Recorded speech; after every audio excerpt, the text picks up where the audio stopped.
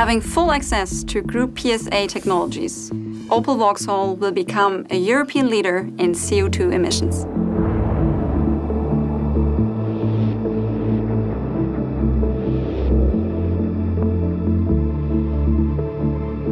The direct injection PureTech engines are especially clean because they have a very effective emission control with gasoline particulate filter.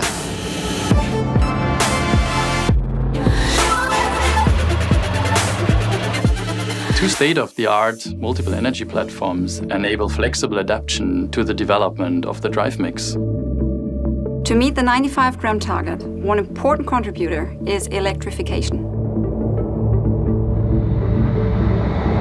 We have a clear roadmap. By 2020, we will have 4 electrified car lines on the market. These include the Grand Type X plug-in hybrid, along with the battery electric Corsa. By 2024, all our European passenger car lines will be electrified. The Opel Ampera E is only the start. Opel goes electric. The future is everyone's.